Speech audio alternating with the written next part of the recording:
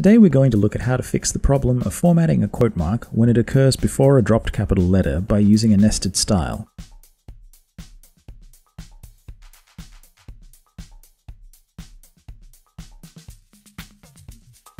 A drop cap, or dropped capital letter, is found at the beginning of a block of text, such as the beginning of a book, chapter, or article. Although InDesign has controls for setting drop caps within the normal paragraph settings, you will, as always, be much better off using a style to apply your formatting. In this case, the style settings for drop caps are found in the paragraph style options under drop caps and nested styles. From here, you have a few basic options to control the size of your drop cap, by specifying the number of lines it will take, and also if you want to affect more characters than just the first.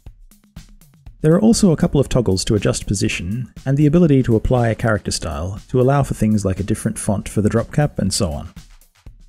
So with these options, InDesign provides a fair amount of control over formatting a drop cap.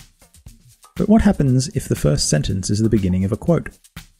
Because the type engine doesn't distinguish a quote mark from any other character, you get this result. So how do we deal with this? Depending on job requirements and style guides, one simple solution is to just leave off the opening quote mark, which is nice and clean and arguably the best solution. But let's assume you don't have that option.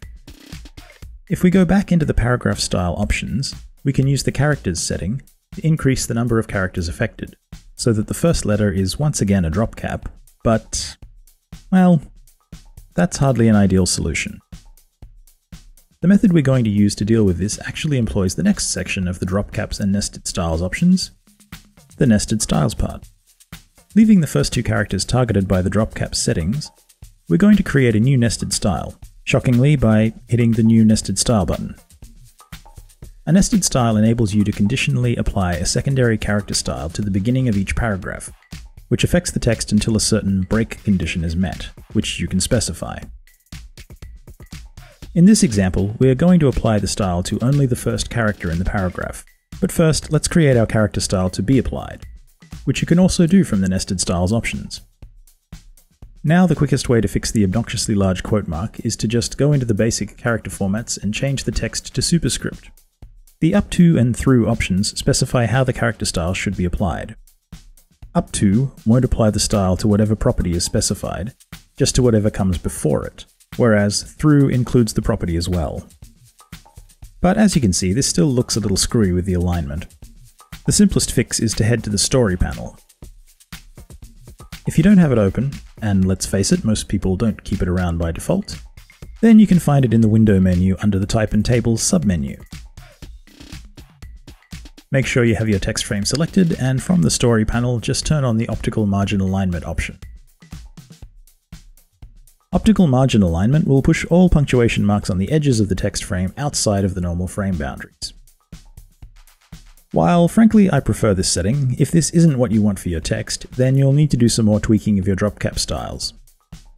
The key thing to remember is that now that you have the opening character targeted using a nested style, you'll need to make any adjustments to the nested character style itself, not to your paragraph style.